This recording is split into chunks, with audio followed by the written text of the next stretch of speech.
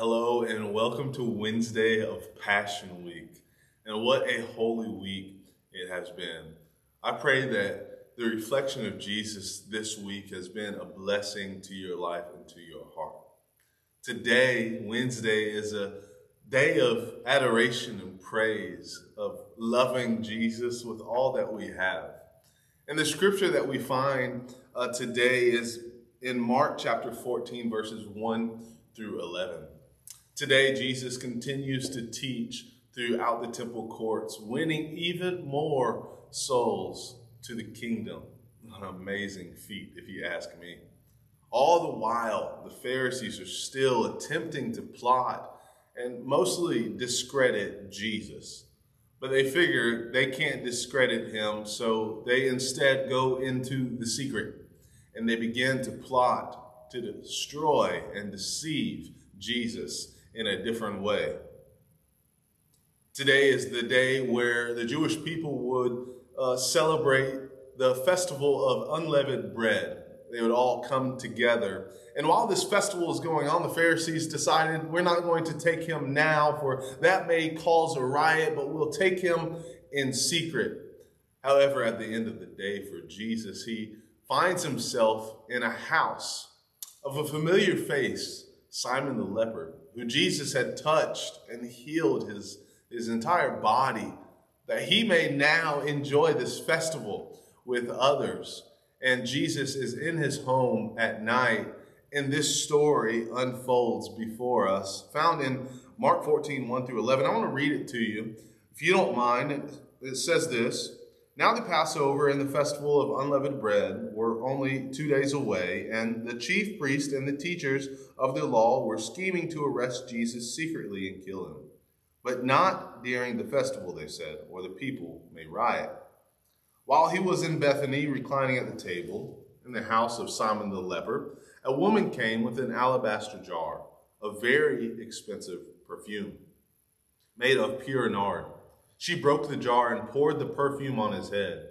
And some of those present were saying indignantly to one another, "Why this waste of perfume? It could have been sold for more than a year's wages and the money given to the poor." And they said, rebuking her harshly, "Leave her alone," said Jesus. "Why are you bothering her? She has done a beautiful thing to me. The poor you will always have with you, and you can help them anytime you want, but you will not always have me.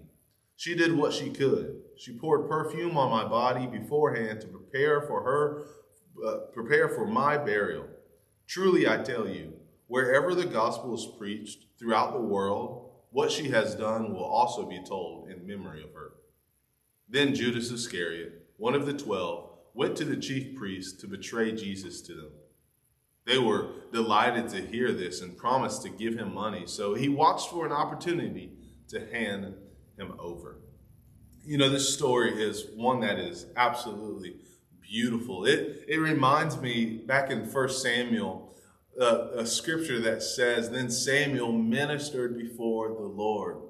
Ministered, he gave to, he proclaimed towards God. And that's what is happening here with this woman.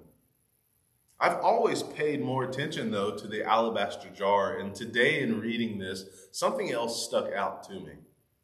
You see, there's two people that have experienced the touch of God.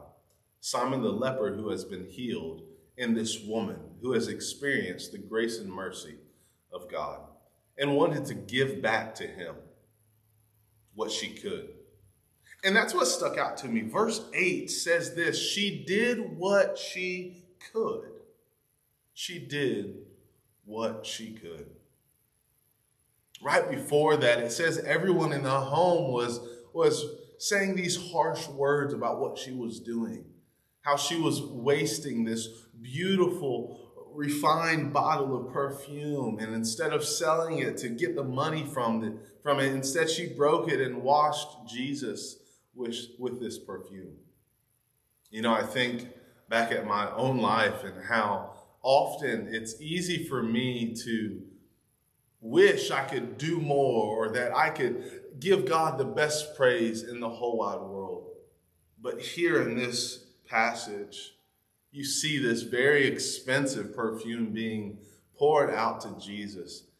And Jesus' words towards this woman is she has done what she could. It's so easy to be Simon the leopard in this, to be his disciples who are surrounding Jesus in this moment, looking at a way of worship or a way of praise as a waste.